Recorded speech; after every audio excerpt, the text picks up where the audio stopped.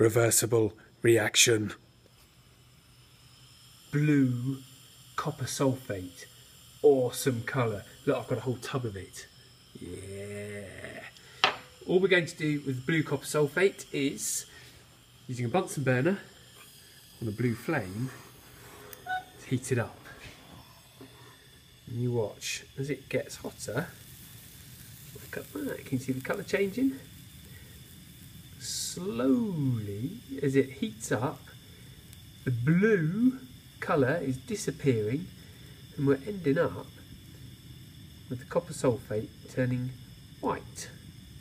I've got a couple of lumps there, they're not going, but you get the general idea. So just by heating it up a little bit, we have turned the copper sulfate. Note, I'm not using the Bunsen burner anymore, so it is on a safety flame.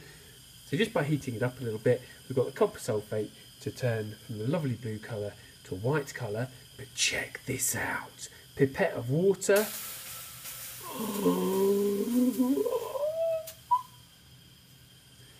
We put water onto the copper sulfate, and look at that. It's gone back blue.